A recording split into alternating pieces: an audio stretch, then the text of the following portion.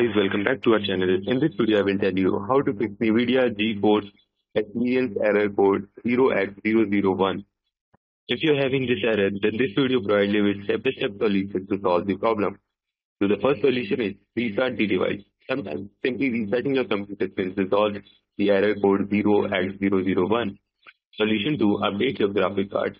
If graphic card is outdated or incompatible, you may get the error. Here are the steps to update your graphic card. Open Control Panel and select Device Manager. Expand Display Adapter and right-click on the graphic card and choose Update Graphics Software. Opt for automatic online updates to local your model and manufacturer website for manual downloads. Follow the provided instructions to install the latest driver and restart your computer. Check for window updates. To avoid Nvidia software errors, keep your Windows system updated with the latest updates. After updating, check if there is an issue with error code 0x0001 Nvidia GeForce has been solved or not. Here are the steps to check for window updates. Click on the Start menu, click on the Settings for Research for in the search bar. Once it's open, select Window Updates from the left side. Click on the Check for Updates.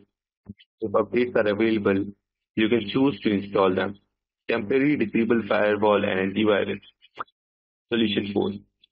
Turn off your antivirus and firewall to see if they fixes the problem to figure out if they are causing it.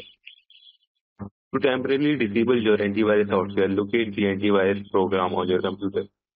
Open its settings and disable it. To temporarily disable your firewall and follow the steps, open the control panel, search for Window Defender Firewall, select the appropriate network profile, choose the option to turn off the firewall for the selected profile, save the changes and exit the settings. Solution 5. Install and reinstall GeForce Experience. If nothing else fixes the problem, try installing the GeForce Experience from the device and reinstalling from the official website. Here are the steps to install and reinstall GeForce Experience. So that's for today, guys. I hope you liked the video. Please don't forget to hit the subscribe and like button. Thank you for watching.